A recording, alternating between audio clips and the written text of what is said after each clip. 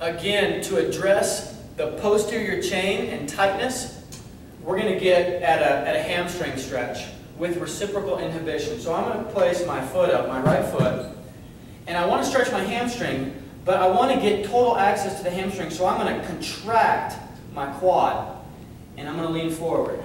I want my toes straight forward. I'm leaning forward and I'm contracting my quad, and I feel this stretch in my hamstring. Then what I'm going to do is pull my toes toward me, and in effect contracting this anterior tibialis and bringing the stretch down through the calf all the way through the hamstring. And I just want to take it to a point that's reasonable. You don't want to overstretch any tissue. And I'm going to let my neck go. I'm taking big, deep breaths from this anatomical position. Again, contracting, contracting, and that gives me more access to that posterior chain that we're trying to affect.